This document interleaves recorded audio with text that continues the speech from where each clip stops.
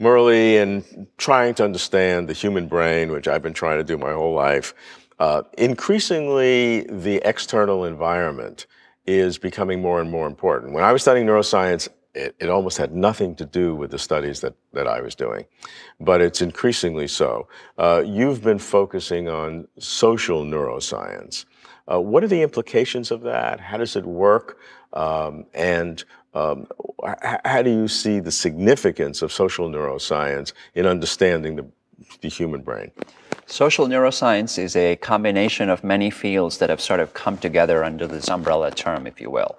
There have always been studies of social psychology going back 30, 40, 50 years, dating back to deprivation, studying the effects of isolation, studying the effects of taking away babies from mothers.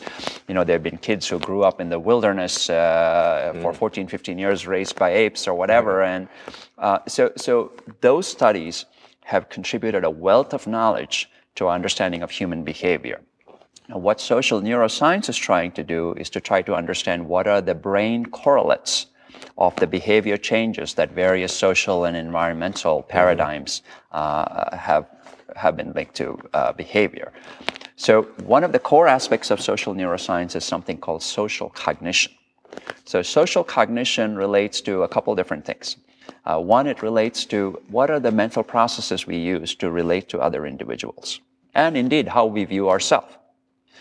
The second thing is, what are the hidden biases, and especially in terms of how we make judgments about others? What are the neural sort of defaults that we use, if we will, to make judgments about others subconsciously?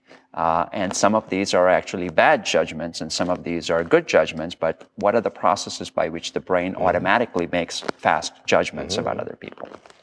And there's a whole bunch of other things relating to empathy, moral decision-making, compassion, theory of mind, emotion recognition. How can I recognize whether you're happy or sad? What are the brain circuits involved in that? And so those kinds of studies are what are called social neuroscience studies. I'll give you a classic example of a social neuroscience study. And this study kind of suggests that there is an intrinsic racism amongst all cultures. They showed a photo. It just had a black face. And they showed it to a group of people from all cultures. They showed it to Caucasian whites. They showed it to African Americans in America. They showed it to Chinese. They showed it to Indians. They compared the amygdala response. The amygdala is sort of the emotional thermostat, if you will, in the brain. Just seeing a black face versus seeing a lighter colored face. And they found that the black face triggered a heightened amygdala response than the lighter colored face. This is across all groups. Across all cultures, suggesting that there is even amongst African Americans. So it's a very surprising finding. And what it suggests is that there may be some hardwired evolutionary traits that have come up over years, hundreds if not thousands of years, that are sort of built into our brains. And understanding that might somehow help us find ways to overcome that. Yeah, is that clear that it would be hardwired? Why not? Why wouldn't it be just culturally induced? Cultural. It's culturally, but it's culturally induced over several generations, or it could be culturally induced since childhood, early childhood, potentially. Can you distinguish between culturally induced from childhood or hardwired by genetics over multiple generations? Those are two radically different things. They are two radically different things. I think there's many social behaviors that are hardwired over several generations. This one example, I don't know if people have tried to distinguish where it came from. It's possible that if you studied, a baby that's completely out of touch with all human civilization, that's raised, in a sort of an isolated cave, you may not see that response. And I don't know the answer to that. But it's very interesting that there are babies who have this rare condition where they actually show no racial preferences whatsoever. The condition is called Williams syndrome. Maybe we should bottle that and sell it to the world. But it's very interesting because in America, kids with Williams syndrome are seen as actually a great example of what we should all aspire to be. In some Asian countries, kids with Williams syndrome are seen as not as desirable in the sense they're seen they can't distinguish between different classes. And class distinction is much more important in certain Asian cultures than it currently is, at least in the Western culture. So it's culturally driven, as you pointed out. Yeah, but it's a very significant... It's genetic and cultural. Right. What are the implications in terms of our own mental fitness and understanding how the brain works, and indeed the social interaction in terms of making myself not just a better person for others and for you, but for making myself stronger and healthy for myself? So there are two very interesting studies that came out, both published in prestigious journals. One is they showed the same face, a fearful face, to two groups of individuals. One group of individuals were living in densely packed urban environments. The other group was living in a rural, sort of very idyllic sort of environment. The people in the urban environment showed a heightened fear response than the people living in a rural environment, suggesting that the environment is revving up our stress system.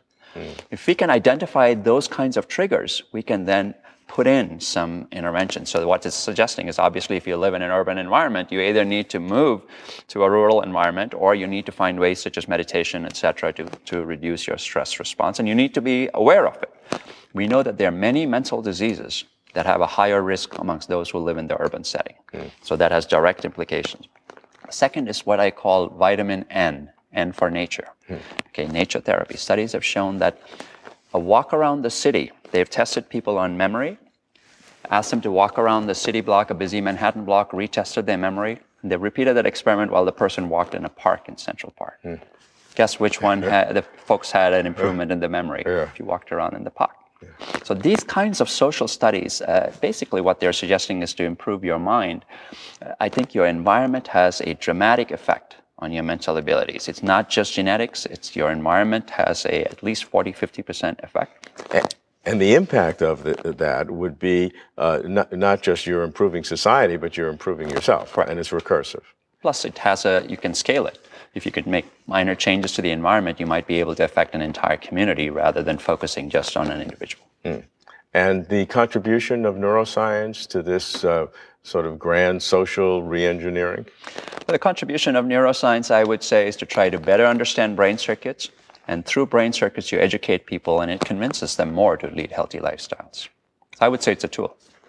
And in your practice, in working with patients who have different kinds of mental diseases, do you use environmental factors in mediating treatments? Because you use pharmaceuticals, you use various types of therapies, I'm sure, but do you engage environmental activities in your therapy programs? So I must confess that most doctors, including myself, are very poor. There is no environmental prescription yet, but I think the day will come, just like now we're starting to write an exercise prescription. 40 years ago, there was no exercise prescription. Now we're starting to write a yoga prescription. I think eventually we will be changing the environment. Already for Alzheimer's patients now, it's not uncommon for a social worker to go to a patient's house. I think that's going to be the norm.